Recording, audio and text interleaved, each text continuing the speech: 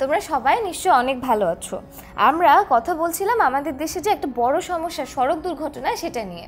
তো আমরা এর আগে দেখেছি যে সড়ক দুর্ঘটনার কারণগুলো কী। তো এখন আমরা জানবো যে সড়ক দুর্ঘটনামুক্ত রাখার উপায় কী এবং দুর্ঘটনা হ্রাসের পদক্ষেপ কী। কারণ সড়ক দুর্ঘটনার ফলাফল কিন্তু আমাদের সবার জন্য খুবই খারাপ। আর আমাদের দেশে যে প্রতিদিন সড়ক দুর্ঘটনা ঘটছে এর কারণে কিন্তু আমাদের দেশের পারিবারিক, সামাজিক এবং আর্থিক ক্ষতি হচ্ছে। এই কারণে আমাদের সবাইকে সড়ক দুর্ঘটনা মুক্ত রাখতে সবার কাজ করা উচিত। তো প্রথমে আমরা সড়ক দুর্ঘটনা মুক্ত রাখার উপায়গুলো দেখি। তো সবার আগে যারা আমাদের চালক তাদেরকে কিন্তু শিক্ষিত এবং প্রশিক্ষণপ্রাপ্ত হতে হবে।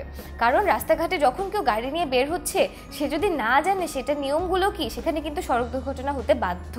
এই কারণে শিক্ষিত এবং প্রশিক্ষণপ্রাপ্ত চালকদেরকেই নিয়োগ দিতে হবে এবং সবাইকে ট্রাফিক আইন মেনে চলতে হবে। ট্রাক চালক সে কিংবা সে রিক্সা চালক সবাইকেই কিন্তু ট্রাফিক আইন মেনে চলতে হবে এবং বেপরোয়া ও নেশাগ্রস্তভাবে গাড়ি চালানো যাবে না, এটা করা যাবেই না। কারণ কেউ যদি বেপরোয়া ও নেশাগ্রস্তভাবে গাড়ি চালায় তার নিজের গাড়ির তো ক্ষতি হবে, সে যার সাথে সড়ক দুর্ঘটনায় পতিত হবে তারও কিন্তু অনেক ক্ষতি হবে। এবং গাড়ির যে যাত্রী তাদের নিরাপত্তার খাতিরে অতিরিক্ত যাত্রী এবং মালামাল পরিবহন করা যাবে না।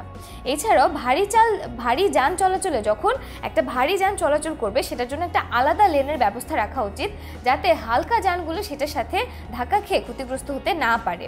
এছাড়াও প্রত্যেকটা রাস্তার মোড়ে এবং হাইওয়ে রাস্তাগুলোতে বৈদ্যুতিক সিগন্যাল স্থাপন করতে হবে। তোমরা জেনে থাকবে যে আমাদের দেশে অনেক জায়গায় কিন্তু বৈদ্যুতিক সিগন্যাল আছে, কিন্তু সেগুলো ঠিক মতন কাজ করে না। সেখানেও দেখা যায় যে ট্রাফিক পুলিশ দিতে হচ্ছে যাতে যান চলাচল তারা নিয়ন্ত্রণ করতে পারেন।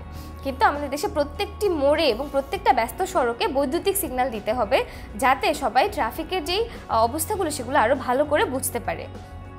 এবং নিয়মিত একটা গাড়ির যান্ত্রিক ত্রুটি পরীক্ষা করতে হবে, না হলে একটা ত্রুটিপূর্ণ গাড়ি যদি রাস্তায় নিয়ে বের হয় দেখা যায় যে সেখানে সড়ক দুর্ঘটনা ঘটার সম্ভাবনা অনেক বেশি। এছাড়াও সড়কের নিরাপত্তা নিশ্চিত করতে হবে, অর্থাৎ একটা সড়কের আশেপাশে যাতে হাট বাজার, ঘরবাড়ি এগুলো তৈরি করা না হয় সেই ক্ষেত্রে আমাদেরকে খেয়াল রাখতে হবে। এবং একটা সড়ক যাতে সুস্থ থাকে, অর্থাৎ একটা সড়কে যাতে ত্রুটি না থাকে এবং একটা ব্রিজ বা সড়কে যাতে ক্ষতিগ্রস্ত হওয়ার সম্ভাবনা কম থাকে সেই ব্যবস্থা করতে হবে। এবং প্রত্যেকে যে গাড়ি চালাবে তার যেন সে সচেতনভাবে লাইসেন্সের ব্যবস্থা করে। এবং দেখা যায় যে এখন অনেক ভুয়া লাইসেন্সও বের হয়েছে, এই কারণে লাইসেন্সের ক্ষেত্রে সবাইকে সচেতন হতে হবে। নিয়োগ করার ক্ষেত্রে সেটা কতটুকু সঠিক সেটাও নিশ্চিত হয়ে নিতে হবে। এছাড়াও যেসব চালক তাদের সবাইকে অ্যালকোহল গ্রহণ করে কিনা সেটা রক্ত পরীক্ষার মাধ্যমে শনাক্ত করতে হবে। এবং যদি রক্ত পরীক্ষার মাধ্যমে পাওয়া যায় যে সে অ্যালকোহল গ্রহণ করে তখন তার লাইসেন্স বাতিল করে দিতে হবে। কারণ একজন ব্যক্তি যে অ্যালকোহল গ্রহণ করে সে কিন্তু গাড়ি চালানোর জন্য কোনোভাবেই যোগ্য না।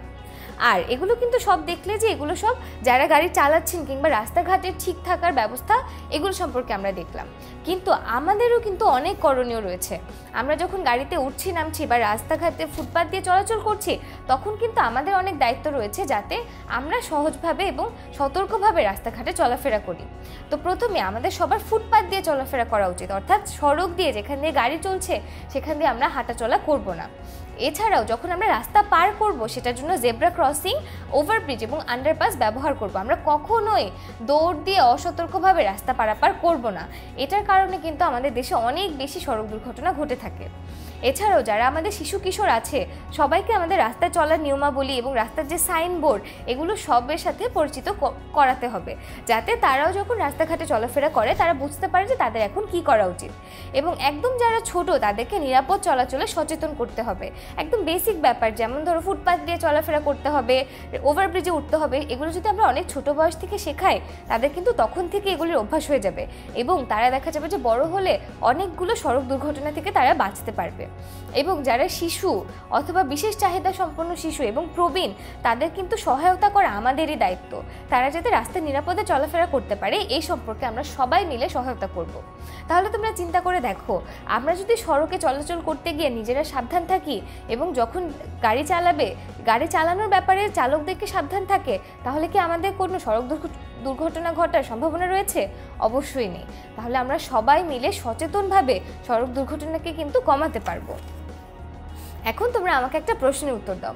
প্রশ্নটাও হচ্ছে আমরা সড়ক দুর্ঘটনা রোধে নিচের কোনটি করব? তাহলে অপশনগুলো পড়ে তোমরা ভিডিওটা পজ করে উত্তর দিয়ে ফেলো।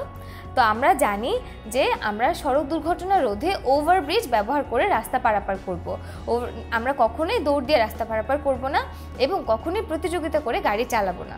তাহলে আমরা দেখলাম যে আমরা কিভাবে সড়ক দুর্ঘটনাকে রোধ করতে পারি এবং কিভাবে সড়ক দুর্ঘটনার পরিমাণকে কমাতে পারি। আমরা সবাই এই সড়ক দুর্ঘটনা রোধের এই ব্যবস্থাগুলোকে মেনে চলবো এবং সড়ক দুর্ঘটনা রোধ করব।